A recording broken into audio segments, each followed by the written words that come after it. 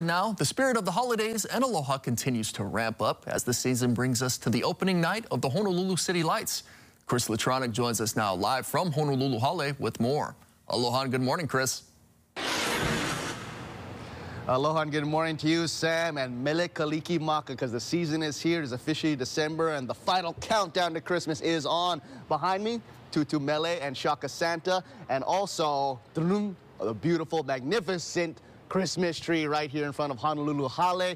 Now, it was actually taken from North Shore Stables on the North Shore in Wailua, so the vibes is awesome. But also later today at around 11 a.m., our Mayor Blangiardi will be in a bucket going to the top of the tree and kind of topping it off with the final decoration on top. So you can probably come see that around that time. But also just watch out, a little bit rainy still, but also so much to see right here in Honolulu Hale, because we're going to go inside to the main courtyard to see a little bit more Christmas trees that's going on here, because, oh wow, this is just fantastic. And I know, like, after Thanksgiving, a lot of people have been putting up their decorations, but I feel like Christmas season really doesn't start until our state, Honolulu Hale, is nice and decorated. And take a look at all of the amenities.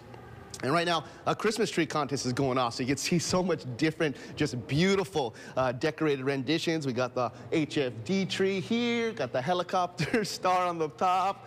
Oh, wow, fantastic, as well as, looks like got a lot of beans over here, Bush's baked beans, some tuna.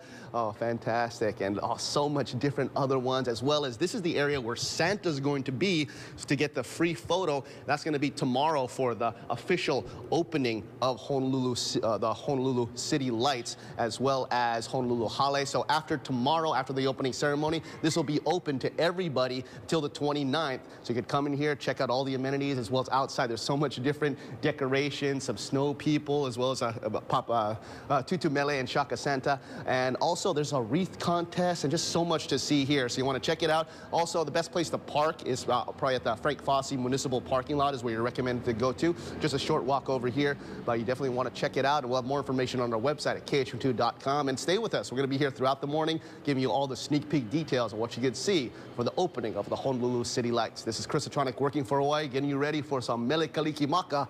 Anything back to you. Love the HFD one with the helicopter on top. Mahalo.